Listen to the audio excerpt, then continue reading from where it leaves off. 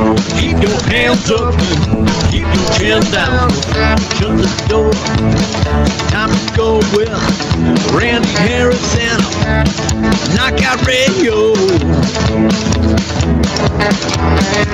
Ladies and gentlemen, Knockout Radio with Randy Harris is about to start. So get ready for the best MMA talk, games, interviews, prizes, and surprises anywhere. For Knockout Radio, I'm the voice, Ray Flores, and now here's Knockout Radio. Hey, everybody. What is going on, everybody? Back in the studio. This is Knockout Radio, brought to you by 8 Man Strong, Staff Zone, and Bucked Up Energy Drink. A lot of things to talk about, some pretty cool guests. We had a pretty cool guest, and hopefully it'll be rescheduled for next week. But first and foremost, what's up, boys? What's up there, Randy? It's good. What's new? How was your weekend?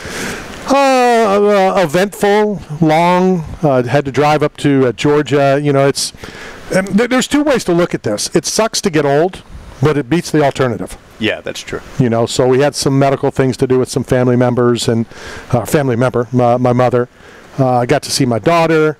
My daughter got a phone call, and I don't know if you probably are not up on her Taylor Swift guitar story, but Tamron Hall, you know who that is? Yeah. Tamron Hall, talk show host, used to be on like the morning news, NBC. Yeah. Reached out about possibly putting the two of us on, so I might be missing one of the shows. Cool. That's really cool. Yeah, it's cool. It's really a cool story. So now you got to fill me in on the Taylor Swift guitar thing. So a lot of hate, including from the this is supposed to be a nicer, more comfortable. Was it hate? It was more a question. No, it was hate. What happened? I'm going to tell the story. I'll turn your mic off. But hate from the non-smoking smoker. And how soon do you got to give a notice to skip a show? As soon as we get confirmation, I'm going to give it to you. So long story short, my daughter's getting married in November, and her and her fiancé are paying for the wedding. She's been out of the house for a while, some other reasons that we don't need to get into. And my daughter calls me as the responsible young woman. I hate that I called her a woman. Even in her birthday card, I called her young lady because I couldn't call her a woman. So long story short, she asked, Dad, what do you think about me selling my Taylor Swift guitar?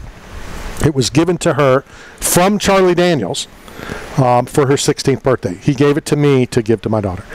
And, weddings are expensive. I think it's stupid to have a wedding. That's just my personal opinion. I don't disagree with that. Especially when you're in debt. You know, she just got her master's. The boyfriend has her master's. You know, they're in debt. Yeah. You know, they just bought a new house, blah, blah, blah, blah, blah. And that's one of the reasons why. But anyway. So we talked about it.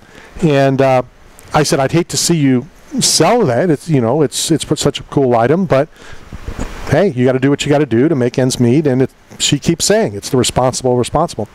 So I went into, I think it's called Taylor Swift Vault on Facebook. And, she wanted to be specific. She wanted to sell it to a Taylor Swift fan, not a collector, and not somebody that's going to, give less and then turn around and sell it for more money, blah, blah, blah. So then the hate came, including from Bad Boy Blue Shirt. There's so much. What was the hate? Say hello to the bad guy. What was your hate about? We'll get to that. So a lot of hate from she should get a third job. She had a second job. She has a master's, and enabled to make ends meet, she has a second and a third job. She would go work at a, like a gym, work the desk until it was time for her to go and what her master's is in. The boyfriend has a master's. He's a therapist. He works for the school board. They're working. It's not like they're bums. She should go get a third job. She should sell clothes. She should sell her body. She should sell this. She should sell that. And then others stepped up and started to say, we would hate to see her sell it. We'll donate $13. Start a GoFundMe. Taylor Swift's favorite number is 13. It happens to be our favorite number, which means it was our favorite before Taylor Swift's. And it just took legs. And, people started to, donate to this fund. And then all of a sudden, some media people, it was in People Magazine. It was in, Us Today, Us Weekly. Us Weekly. Some interviews, some people reached out from Mexico, Canada, Great Britain, blah, blah, blah, blah, blah. Some local media got wind of it, interviewed her. Leslie Lacey, who's now down in Sarasota, who's one of my numerous on-call co-hosts, came and did some stories, and we got some nice stuff, and we got some hate from this guy, which and before he tells you the hate, I'm not disagreeing with what he's going to say, okay? But he's an idiot. But that's another story. And it is what it is. He's our idiot.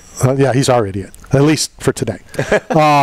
Then some of the administrators from that chat room, hey, can we see the wedding? So the plan is to stream the wedding in that Facebook page. Will the guitar be a part of the wedding? Which it will in some form. It'll be in a corner. It'll be there. I've even said, before I turn Matt's mic on, I've even said that, people are like, well, if Travis gets wind of this, which he did, if Taylor Swift gets wind of this, maybe she'll reach out, maybe she'll show up. We don't want that. If Taylor Swift's going to respond, she should respond to the people that donated money to this cause, that they felt they wanted to donate to. Go ahead. So, hi, my name's G-Net Matt. Might be my last show. This is his exit interview. Yeah. It was great to be a part of this program for 10 years. Look, my whole thing was just the platform in which it was done on. It was done on a GoFundMe. Traditionally, it's for people who have had accidents or medical or funerals or burial purposes, and they're desperate and they need assistance. And that's what GoFundMe and some of those Kickstarter and crowdsourcing are more for, like, hey, I have an idea, I want to bring it to the marketplace to create a business. People invest and donate to sites unseen or people unknown because of an idea or a theology or just something that they believe in.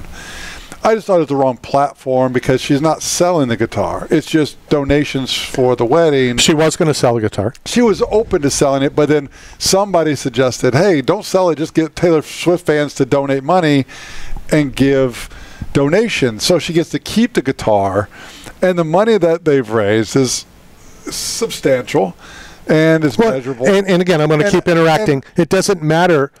And it's not substantial. I mean, it's anything is nice. And somebody reached out and offered 5 figures for the guitar after this started. And even if I didn't feel like it was a setup, which I did, it's not for sale. It'll never be sold. If one person donated $3, it could never be sold because this isn't a fraud thing. Yeah. And I'll let you get back into it. My rebuttal is we didn't ask for this. We didn't say, hey, can somebody help my poor daughter out? Some people like the story. They like that neither one of them are bums. They're hardworking. They're, and they're just trying. They wanted to sell the guitar.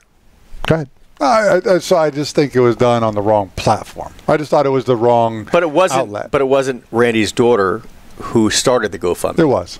Oh, what? Well, we started it. Okay. Because people in this Facebook page said, if you start, it's a great cause.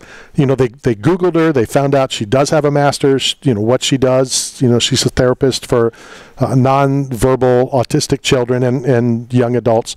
And they wanted help. They thought it was awesome. And some people donated more than $13. And what I think got crazy in the frenzy was, one, it was when Taylor was at her peak. It's when Travis was winning the Super Bowl. When she was at her peak? Well, I mean, she's still at her peak. She's still at her peak, but 6 months ago it was a lot more prevalent than it is now. It was because the Super Bowl and all the notoriety and the attention, and it just came out at a time where it was like, I'm not selling my guitar. I'm a huge Taylor Swift fan. I want to keep my guitar, but I need to pay for my wedding. And so Taylor Swift fans started donating money, and then it went viral. Again, and then people just started throwing money because it's Taylor Swift's story. But I didn't really know the mission behind it. Hold on, they did know the mission behind it. And just to correct you, and again, I've said that some people said that there's veterans on the street that could use the money, and I agree. I mean, I agree 100%. It was never, let's raise money so she doesn't have to sell the guitar. Let me ask this, as a devil's advocate, as the bad boy. Shocking. As the bad guy. No, you're not the bad guy. I'm the bad guy. I got the show. No, the bad guy passed away a few years ago. The bad boy. He's a bad guy. I'm a bad guy. No. What would be the bad boys? Razor Ramon is the bad guy. But Chael Sonnen is the bad guy. So I think, if I remember correct, because I've slept since then, so you have to forgive my memory, but I believe the goal was to raise $1,000 when you set the initiative target goal. Yeah. So anything above that could be given back to Taylor Swift community or to charitable hospitals or good, because the goal was met, and then the excess. That's my think. A lot of the hate online comes from is. Well, it's not for the hate is that it was done in general. How much is it over? How much is it now? What's the total? Well, it's done. I mean, it's run its course. But how much was it? I think about $7,000.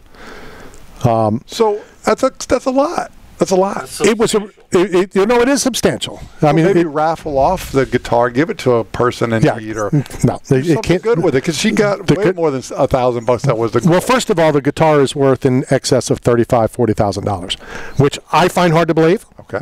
I don't find that hard to believe. It's not guitar used or concert used, but I didn't know what was going on. Now, did she sign it? Oh yeah.